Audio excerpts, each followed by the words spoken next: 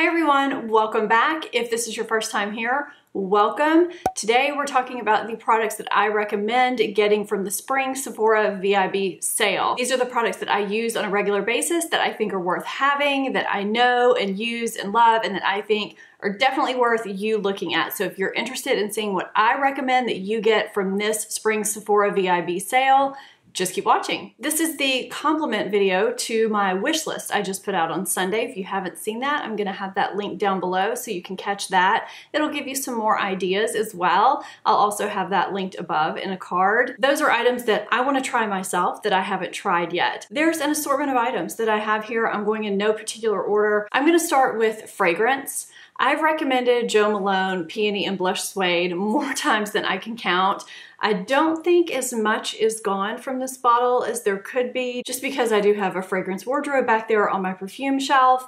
But this is one of my top 3 favorite perfumes, probably of all time. Peony and Blush Suede is a beautiful, not overly floral, not overly sweet fragrance. It's great for every day. It's great for special occasions. Those of you that have this fragrance love it just as much as I do. It wears a long time. It's not overpowering either. I've looked into other Jo Malone perfumes. I haven't bought any yet, but I definitely would. I would definitely repurchase this one as well. I almost got the smaller bottle, but I'm really glad I got the big one because I definitely will use this to the very last drop. I love it.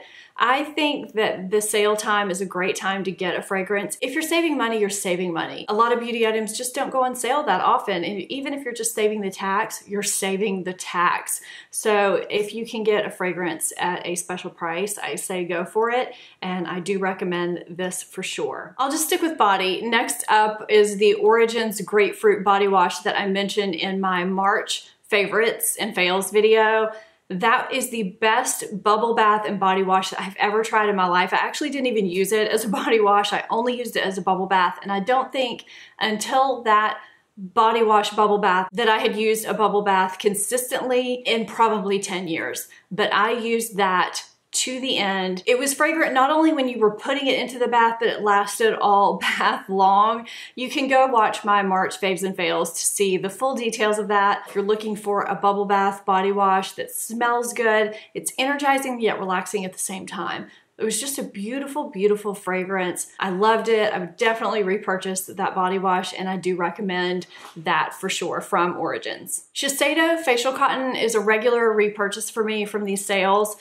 I keep trying other facial cottons and they just don't work as well. There's something about this facial cotton that they do. It really feels like you're putting your toner or whatever you're putting on your face onto cotton, not a cotton ball. It never ever pills. It never leaves little pieces behind. It's so smooth. These are definitely worth getting. It's $10 for 165 sheets. I think that's correct. I absolutely love these. And until I find something that is a suitable replacement, I'm gonna keep getting these during the sale because I have yet to find anything that works as well as the Shiseido Facial Cotton. So Too Faced just relaunched their Natural Eyes palette. And I was completely skeptical of it. I think the repackaging is beautiful. I am one that is a huge advocate of the original Natural Eyes. It's one of my favorite neutral basic palettes. I can get a daytime look. I can get a nighttime look from it. It's a great travel palette. It's really versatile. I would definitely look into purchasing this. Now, I haven't done a side-by-side comparison of the quality of the two, if they're exactly on par. I actually might get this for myself to do that for you guys. Erotica is a shade that I use regularly as a liner still. I love that shade. I think I've hit pan on it if I'm not mistaken. So for that reason alone, I would look at getting this palette. If you're looking for just a great neutral palette, it's not too warm, it's not too cool, it's just that great in-between palette. I know we've been inundated with a lot of overly warm palettes, but this one is just that perfect middle ground to me.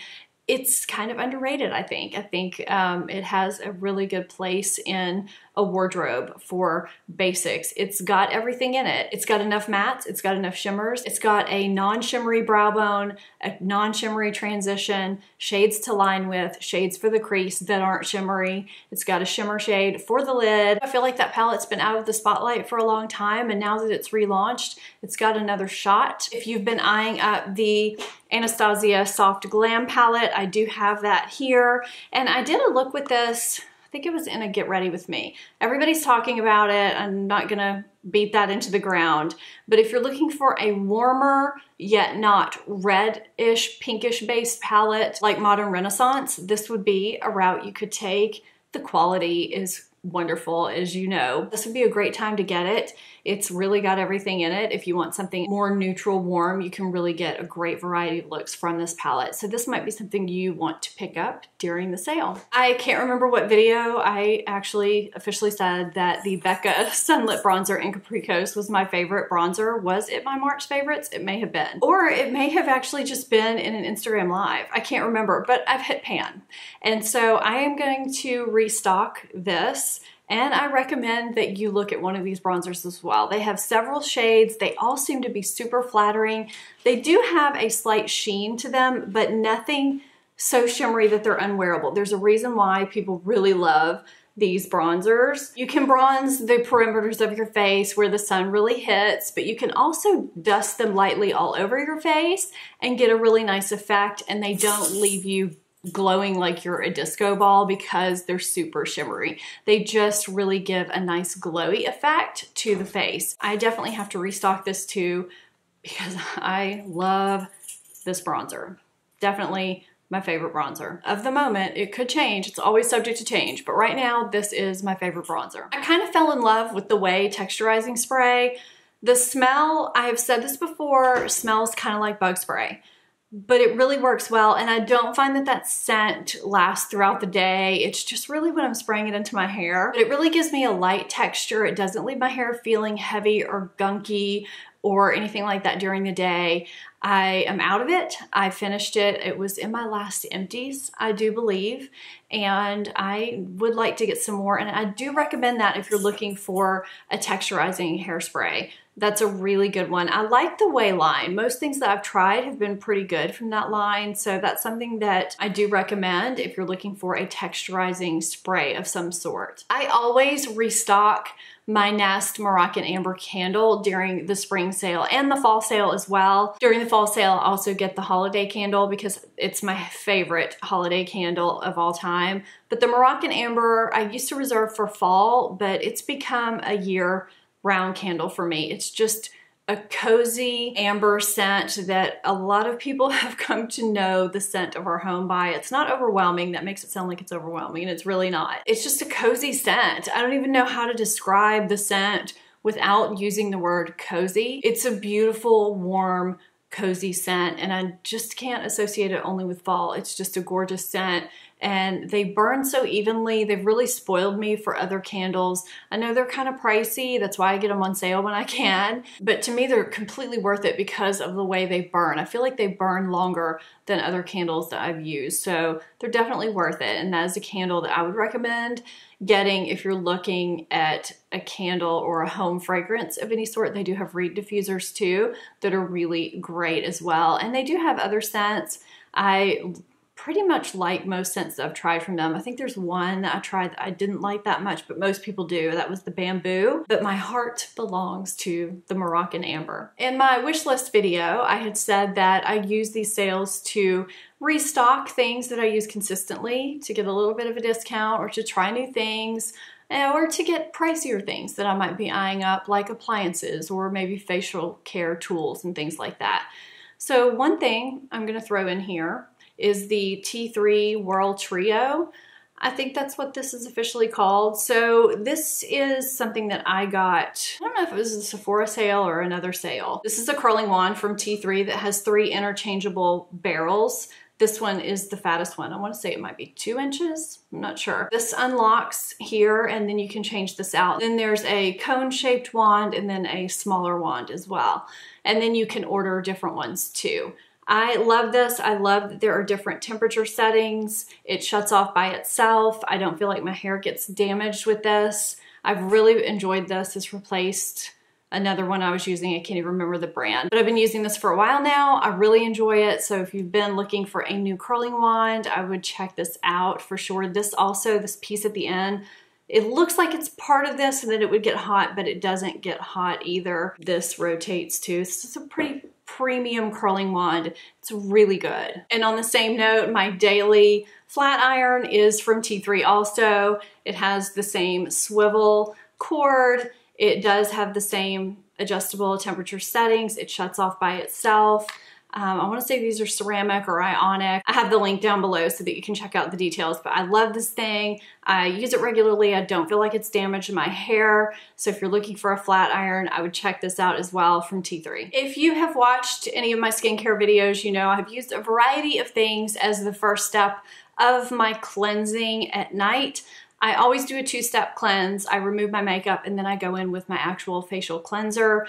And I've fluctuated between balms and cleansing oils and things like that to remove my makeup.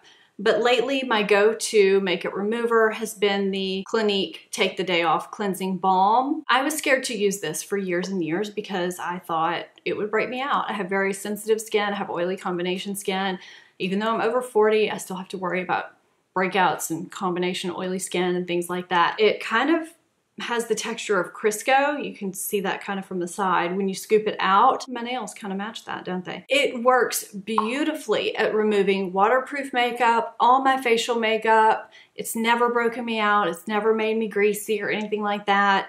This is just my go-to makeup remover lately. They also make it in stick form so that you can travel with it if you really, really want just something small and light to travel with. You can just rub that on your finger and then move it over your eyes or whatever. I've really liked this. This is, I think, my third one. So if you're looking for an effective makeup remover, I definitely recommend Clinique Take the Day Off Balm. I'm giving you a spoiler alert. I have not done a foundation road test on this foundation yet, but I like it and I want to go ahead and tell you about it in case you are thinking about trying it. You may want to go ahead and pick this up while you can get a discount on it. It's the Cover FX Power Play Foundation.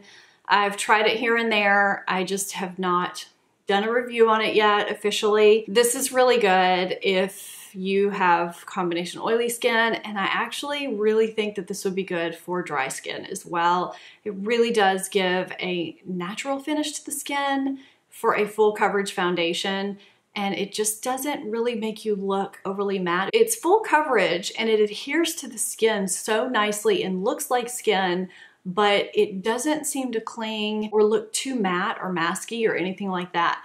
Now, I got the shade G30, and when I first tried it, it seemed to work really well. I don't know if I've gotten a little bit of color in my skin or not, but I kind of feel like I could go a shade down. My foundation shade list is linked below. It's on my blog. So if you are any of my foundation shades, you may want to look at the yellow golden tone shade that's maybe a shade deeper than this. This is just a little bit light, I think. This was supposed to go into my March favorites, and I forgot because I was just consistently using it every night and most mornings, and I forgot to take it out of my bathroom. So this is gonna go in my April favorites, so I'll probably sound redundant. This is the Drunk Elephant Protini Polypeptide Cream. I love this so much. It was hyped, so I got it. I love most Drunk Elephant products that I've ever tried, so it was just kind of a natural thing for me to try it. This is a 9-signal peptide water lily blend is what it says. It's a facial moisturizer, basically. This is supposed to strengthen, restore, and reinforce the skin and combines an unprecedented array and concentration of signal peptides, growth factors, supportive amino acids, and pygmy water lily for visible and immediate improvement in the appearance of skin's tone, texture, and firmness. And you can use this morning and night. This is lighter than whatever the other moisturizer is that they have, the other cream that I'm completely blanking on the name. I'll put it on the screen. This is a little bit lighter. So if that one is a little heavy for you, you might really like this, and it's got that great dispensing system, which is kind of messy right now because I used it this morning, but it's really great. It kind of pumps out a little bit right there. I'm not gonna waste any product. I love it. It's great. I feel like it's done some things to help even out my skin and help keep my pores refined and everything looking good. I use it on my face. I use it on my neck. I use it every night, and I use it most mornings too. Sometimes I only use my sunscreen, which has a little bit of moisturizer in there too. It's really good stuff. So if you've been eyeing that up, I would get that now. I always recommend my Hourglass Veil Primer. Always, always, always. I have the big Mac Daddy 2-ounce tube. I think this is 2 ounces. Yes, it's 2 ounces. This has zinc oxide and titanium dioxide as the sunscreen in it, so it is a natural physical sunscreen, which is what my sensitive skin tolerates. If you have oily combination skin, this is gonna be a great primer for you. I mean, of course I can't speak for everybody, but this is the primer that never lets me down. I'll just say that. I do a lot of foundation tests, and this is my baseline primer that I try everything with. Most things work well with this primer. It just tends to keep everything looking smooth. It makes my pores look good. Foundations go on smoothly over it. It helps my makeup wear longer. It keeps me from getting overly oily during the day. Everything just works better over this primer. I have the little travel size. I have the regular size that I upgraded to this. So I just keep the big size now. I held off forever purchasing this little Kevyn Aucoin sculpting powder in medium because I thought it was overpriced, and I did not understand why on earth the sculpting powder would be so much more than other sculpting powders. It's not too warm, it's not too gray, it's just that perfect combination of both. It creates that beautiful shadow underneath the chin, on the cheek, wherever you need it. It's gonna give it to you in a natural way, and it never looks muddy. You don't have to blend it a ton for it to look natural either. I find that I can just put it on, blend it a little bit, and it looks good, which is good for me because I work every day and I don't always have time to sit there and blend in the mornings. So if I can find a product to where I can use something that will decrease any getting ready time in the mornings, that's perfect for me. And now I don't always contour every single morning, but you know, sometimes I will. And this is just the perfect time-saving yet beautiful product. It never fails me. It looks great every time. It's easy, it's effortless, and it's the right color. I always recommend the Armani eye tints during these sales because people are so hesitant to try them. I think they're underrated, first of all. I don't think that many people talk about them, and they're pricey. However, I am on my second or third Cold Copper, which I think is the best color. It's completely universal. Anyone can wear this. It will look phenomenal. It's a great neutral. This is the wash of color that I wear on my lid so often, and I get compliments from people all the time. Most of the time when you guys ask me what is on my lids, this is it, Cold Copper. This is Cold Copper, this is Senso, and this is Onyx right here, and I just swatched them really quickly on the back of my hand. You have Onyx right here, Cold Copper right here, and Senso is right here. And I just kind of blended them out a little bit. They apply perfectly for a liquid product. I find that some liquid products can be a little tricky because they set too quickly and you don't have enough time to work with them.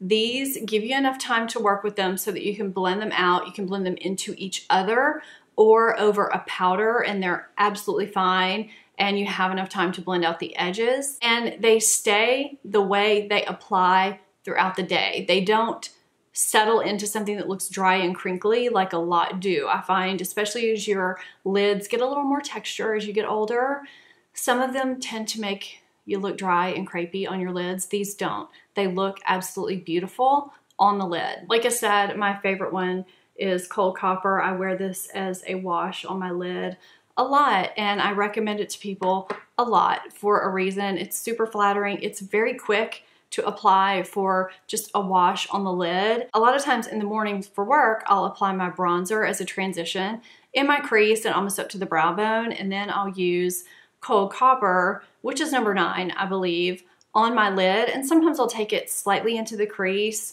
I'll even swipe a little bit of it under my lower lash line.